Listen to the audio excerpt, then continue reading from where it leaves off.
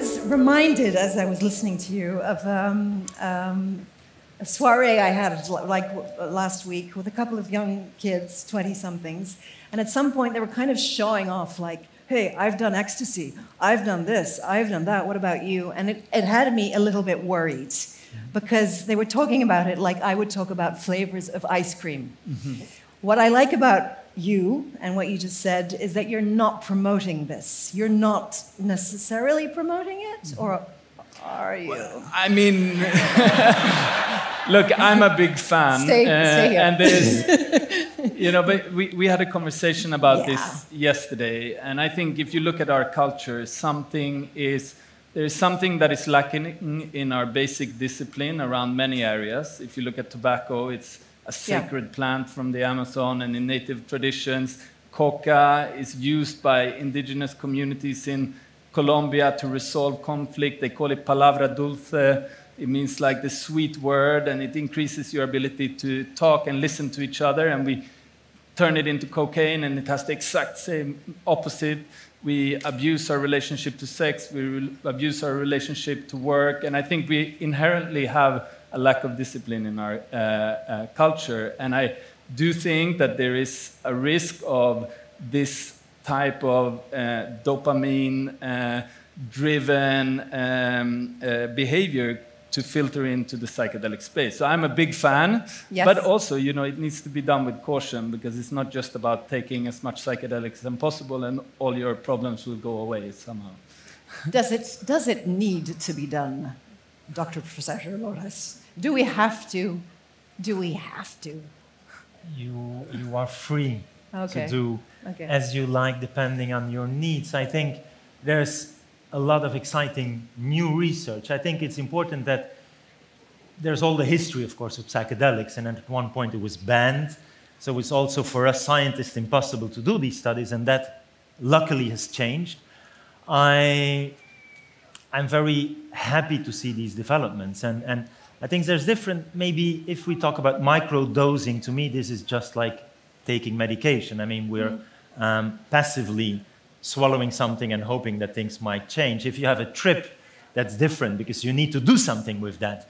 But it's still an active process. So I strongly believe in the complementarity. So I'm a physician. I'm very happy we have these medicines and the high tech, and it saves our lives, it improves our quality of life. And yet, I think we've been neglecting the role of each and every one of us. And very often it's like polarized. I believe in it, I promote this, or I'm against. And I think the truth is in the middle, and we should try to give this a place. But it's work. It's not just I take it and for everyone the problems are solved. Yeah, and we also had a conversation about this before. Are you okay standing? Do you want to sit down? No, do you want to hug? I'm happy standing. Okay. We can levitate. No, we had a conversation about this before, and I personally follow a tradition, the one that I got introduced there with ayahuasca, and it's something that it becomes a spiritual practice. But in that practice, many people consider that if you have an ayahuasca practice or in Santo Daime practice without meditation, it's an incomplete practice. And the way I like to see it is that, you know, if you see the spiritual journey as a mountain, and the psychedelic experience can take you to the top of that mountain, and all of a sudden you're like, you can take a deep breath, and you can see the horizon, and you can hear the birds, and the clouds might be below you, you see the blue sky, and you just feel like, wow, this is how I'm able to live. And then typically people refer to this phase afterwards as the afterglow, which is what I experienced with my wife. And this is really the window of opportunity. But if you don't change anything fundamental in your life, you will always revert to the mean. So you might get to the top of the mountain, but if you go back to the same pattern and the same context, you're going to revert back to your previous state of being. And it's only by starting to make practical changes in your life and introducing things like meditation, mindfulness, yoga, healthy exercise, healthy food, that you will start to see sustainable improvements in your quality of life. So it's definitely not a one-hit wonder, and it's definitely not going up and down to the peak of the mountain is not a destination to strive for, in my opinion. So basically, if you take it from a place of stability and you start exploring, yes for you. Well, I think it's important to maybe emphasize, if you have a medical issue, please talk about this with your physician, with a professional healthcare provider. And also, we work with psychologists who are using psilocybin and psychedelics, so that you're in good hands. I think that's one specific need. And then, of course, there's all the rest. For me, spirituality, I'm a scientist, so what do I do with that? And yet, there's not just knowledge, right? I mean, there's also experience. There's what's the meaning of this all and finding. Exactly. So that's the challenge, to bring those two worlds together. Because I like the gesture you made before. You did this, and I completely relate to that. It's about finding meaning or something higher or something bigger than yourself. Do meditation and psychedelics get you to the same light? I mean, I would like to see it as... I think the answer is yes. I do think that if you are consistently implementing a meditation practice in your life, you will eventually arrive to that place. But most importantly, this is how you develop a sustainable, healthy improvement in your life. And I think this is so important. The psychedelic is a window into what's possible. It's a relief. It's not a destination. Mm-hmm. And it's a destination that can go wrong at times. I mean, things can go wrong. Yeah, I mean, I work, apart from working with Amanda and Beckley Foundation, I've been working with actually a Belgian guy called Ben Delonen, who founded an exceptional organization called ICEERS, which is based in Barcelona. And they've been running for 10 years something called the Ayahuasca Support Center. And basically, if you've been to the Amazon or anywhere, you had a psychedelic experience, and you struggle afterwards, you can just pick up the phone and call them, and they will help you and guide you through this process. And there is definitely consequences. I mean, the first thing to say about psychedelic is that there is no lethal dose. It's non-toxic in that case. At least what I'm aware of. Maybe you have a different opinion, but it's considered a safe substance. Well, no, I think it can be dangerous, right? And it's also, if you're young, we're all 18 plus here, I think, by default. But so, to me, it's a neurochemical shortcut. But there's many ways, I think, one can develop spirituality. Your experience is one, and I think it's inspiring, and there's many other ways. And I do think we should discuss, what, as a physician, are the possible indications, contraindications, risks, and how can we guide, and of course be aware that, this can be very, very profound. And I myself was given psilocybin, magic mushrooms, in my veins, in a controlled condition in an MRI. I do not recommend that because I had the bad trip of my life. It was my first experience in this big machine making a lot of noise. So I lost my ego. That can be good. But it was fear, and of course that's understandable. It was not the good conditions. But so yes, I think it's important that we also discuss, what are the risks here, especially in young people. I have a question. What did you lose when you say I lost my ego? Well, I did no longer exist. Very, very particular. So my passion is the mind. I brought something, which is a 3D print of my own brain. It's a bit exhibitionist. And that is your keychain. Luckily, I'm not a urologist. Oh, God. No. But this is it, It's quite expensive, so I only have one hemisphere. Right. Okay. And so, what I saw when I got psilocybin in the MRI was the effect on my default mode, the thinking, the me.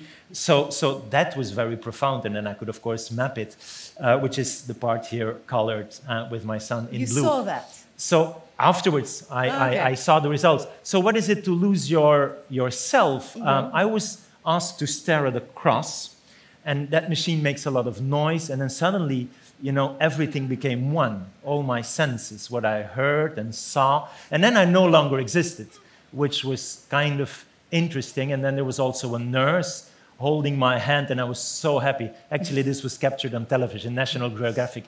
I look like a hero in the documentary. I felt very, very small, because at one point, there was no longer a hand. So it was a very intense experience. But there was one, Christian, there was one, everything was connected. Yeah, I mean, this sense of oneness is a big part of the psychedelic experience. And I think very connected to the coming two topics that are coming on this stage, which is our relationship to nature. And for me, when I had my first experience with ayahuasca, it was daytime, it was in the forest, and I was sitting there, and I'm from Sweden, and I spent a lot of time in nature, but it was a very material relationship with nature. It was like, you know, jumping and climbing and building and breaking and throwing rocks in the water, and it could have been a playground. It happened to be the forest, and then I was sitting there, and it was just like, wow, I'm back in nature, but it feels very different. And all of a sudden, I could really sense that every single tree and every single bush and every single plant is a sentient being with, you know, spirit and connection. And I could feel the connectivity between these beings. And we now have scientifically validated studies that are showing this process of how plants and trees are communicating through the root system, through the mycelium, and you know, how they have a sense of awareness. They can warn each other, they can support each other, and somehow these psychedelic experiences, because it takes us out of our minds into our bodies, it reduces this part of the brain that is the ego and the accumulated learnings of life, and all of a sudden you can connect into the bigger picture and realize that we are all connected. And then when you sit there and you realize, like, wow, you feel this life force of nature, and you realize that this is the life force that is within me, and that's the life force that is within everyone.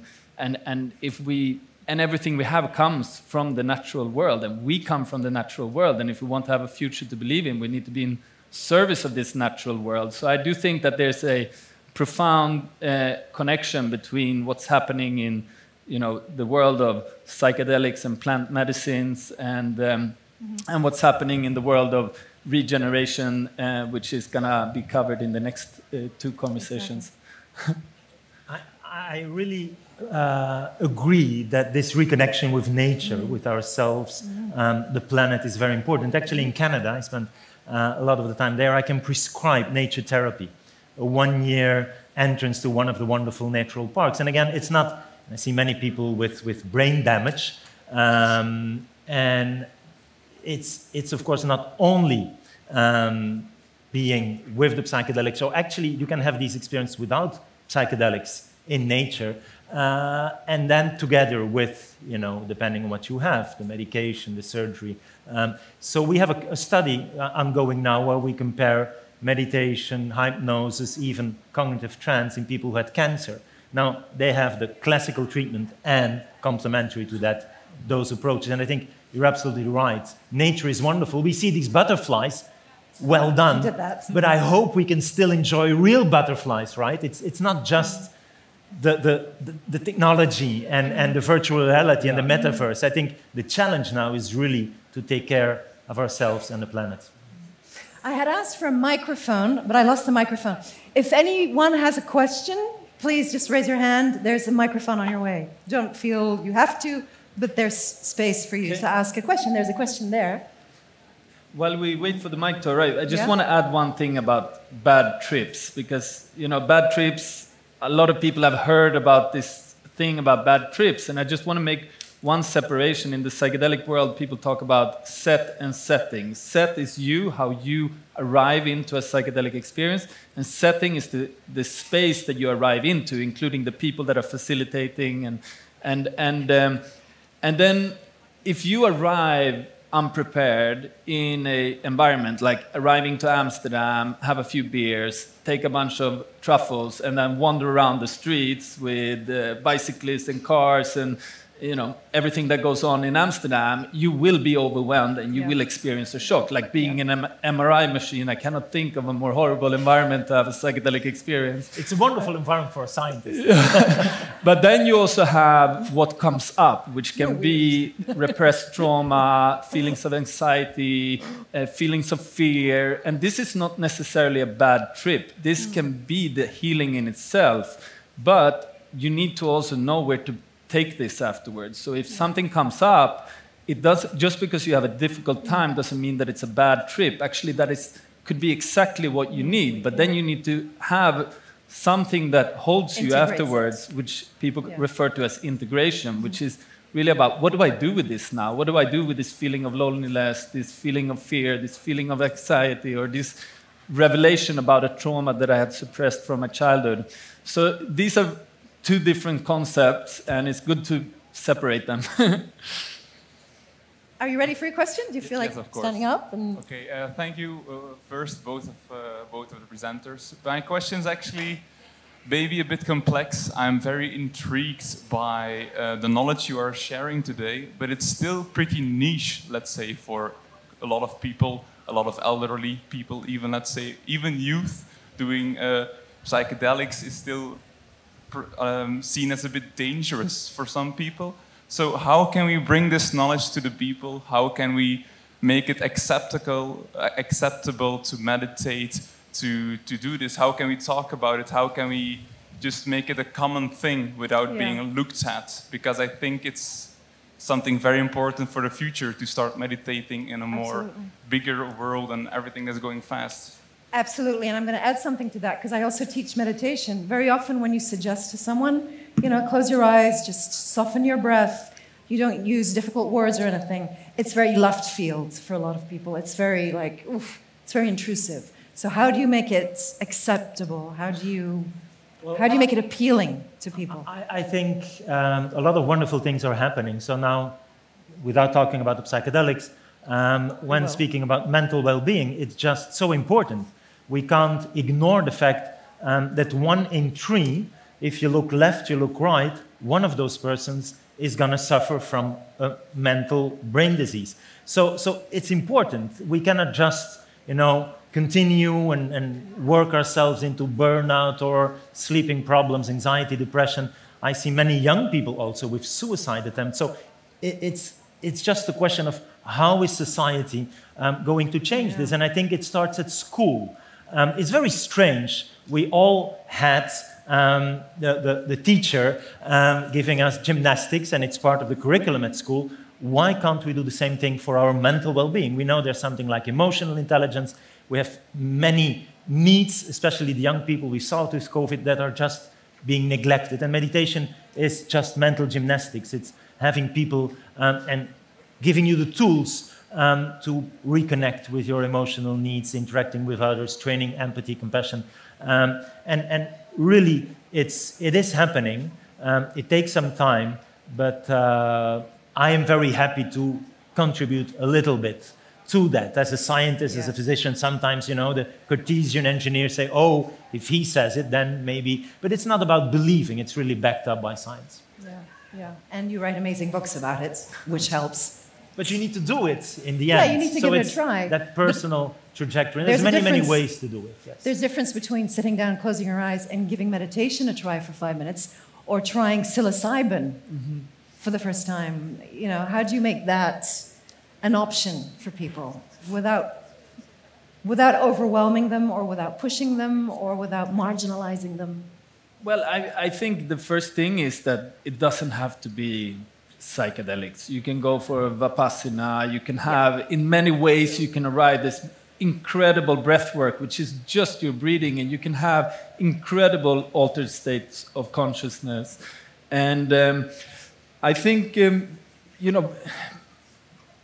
if like I grew up and I was always angry that I didn't live in the 60s. I was like, wow, there was this amazing time in history and everyone looked amazing and it was so beautiful and full of love and hope and inspiration. And now I'm living in this yuppie age, and it's just so uninspiring. It's wonderful. But that was when I was younger. And then now I'm looking at the time I'm living, and I'm like, wow, this is amazing. And I think what happened last time around was that there was this cultural war, and there was this polarization. And we're seeing this polarization today as well. I think there's a few differences between then and now. I think what happened with the first psychedelic wave was that, you had people coming from war with lots of post-traumatic stress, arriving into San Francisco and getting incredibly high doses of LSD. And it's just a horrible combination to have. And a lot of weird things happened on the back of that, and a lot of problematic things. So I think it was a shock to the public.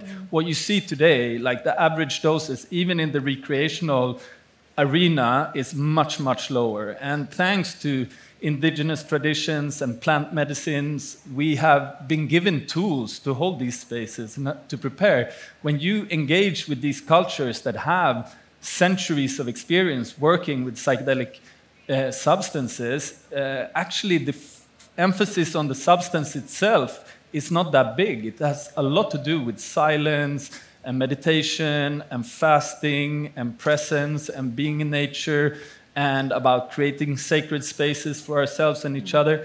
So we have this obsession of like, wow, we found this one thing, now let's make it all about that. I think this time it's a much more balanced movement, and we have much better tools. We have, an awareness of yoga, we have an awareness of meditation, and I think we're also starting to reach a point where it's unavoidable to see what's going on in the world, and that there is something that is fundamentally misaligned with the way that we are living and the way that our societies are structured.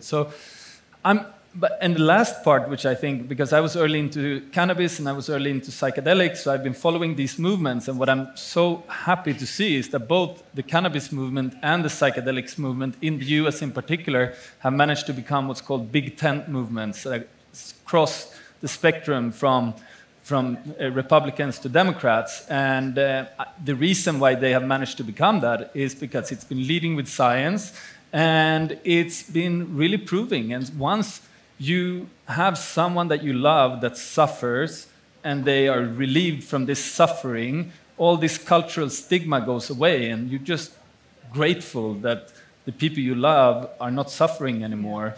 And when you start from that point, there is common ground to build around. So this is happening in the cannabis space, it's happening in the psychedelic space, and I really, really hope that it will happen also in the regenerative space with the promotion of organic, regenerative, small-scale, diversified agriculture, that doesn't become one of these polarized topics. But I think it is happening, and I don't think it's gonna crash this time. But I think we also need to be a little bit patient. And when I started with the psychedelics, I was like, telling everyone, and my brother, I was like, blah, blah, blah. And he was like, yeah. He went in here, out there. He's like, Christian, I'm very happy for you, but this is not my thing. But then our mother passed away, and after the process, he sat down to me and said, okay, Christian, tell me about the psychedelics. Not because anything I said to him, but he saw something in me, how I carried myself in that process that he liked. And then he asked. And I think this is also something we need to be a little bit patient and not try to promote and sell what works for us to others. Just focus on yourself, focus on your healing journey, and wait for people to ask, and then you answer. And that is the natural way of building a sustainable movement rather than just broadcasting it all over. Yeah, maybe creating space for that creativity to be able to land somewhere. Something like that. Another question? I'm looking around. Do we have time for more? Because we could go on forever and ever. There's another question. Where's the microphone? There's a microphone. That is a familiar face, if ever I knew one. Hello. Zora, please stand up. May everyone look at how beautiful you are today. Well, I have a question. I just released a track that I made in 528 hertz, the frequency of love. I read a study about it, that it would restore damaged DNA. And for the people who don't know, most of the music is produced in 440 hertz, but it actually started at 432, like Mozart composed it. And as regarding to meditations, you can find a lot of YouTube videos in those frequencies to restore, to have a better sleep, to meditate, to concentrate. So it's a question for you, Laurent. What about frequencies and music? Because we are at the music festival. Yeah. And for you, I'm pro microdosing. Frequencies, microdosing, go. So more important than anything is your motivation. I think music can help. It's very good to have that science looking at how the brain reacts to those different frequencies. But again, we shouldn't see this, I'm going to put on this or that sound, and then everything is going to happen for me. So I very much believe in motivation. And then we can create the right circumstances. It can be with, I think nature is terribly important. I think that's extremely important to emphasize. And also connecting to the previous question, how we can do this, I mentioned schools, but I think it's also the working environment. We spend a lot of time at work, most of us, and so I'm very happy that there's also raising awareness, and I give keynotes to those CEOs, and those people are becoming more aware that it's truly win-win. And so meditation again, and all the other healthy lifestyle habits can help us. So happy, and I will check out your soundtrack. Maybe you could send him a copy. Yeah, microdosing. Microdosing, just one point on frequency. I think it's really, you can feel it. If you have a well-held ceremony of ayahuasca or any plant medicine, you know, music is always an essential part of it, and harmonizing ourselves with our voices and with instruments. And when you come out, you can feel this reset, this harmony. It's like a different frequency. And when you think about it, when you shout and when you scream, you start shaking. And when you drink too much alcohol, you start shaking. And everything is ultimately about vibrations and frequencies. So greater awareness around frequency and is essential. And you know, every word that you say, every thought has a frequency and carries an energy. And to be very aware about this is great. And microdosing, I mean, I live on Ibiza, and when the microdosing started, it became very popular very quickly, and it became this running gag, was like, that was not a microdose. And that's, I think, the danger with microdosing, that it's very tempting. A microdosing is supposed to be sub-perceptual, but for people who like psychedelics, it's very hard to keep it sub-perceptual. And if you're constantly walking around life and kind of tripping, it can be a little bit disorientating. So, you know, there is some risks around microdosing that doesn't exist with the large trip experience. But there is also undoubtedly, you know, a vast body of anecdotal evidence of the benefits of microdosing. And the research is coming on this. And I think especially interesting areas is like elderly care, for example, kind of like lifting your spirit and so on in that moment in life. But yeah, I like microdosing too. Of course you do. I have a feeling that another track is starting, that another theme is starting. So maybe this would be a nice moment to thank all of you. If you're interested, by the way, in frequencies, come back for Dr. Zach Bush. He's all about frequencies. Thank you so much for being here. Thank you so much for cuddling. Thank you so much for paying attention. Thank you for your openness. Thank you so much to Christian Jochnick. Amazing. Thank you for coming all the way from Ibiza via Paris. He was confused. He thought it was in Paris. Thank you very much, Dr. Steve Laureys. Thank you very much. Bye.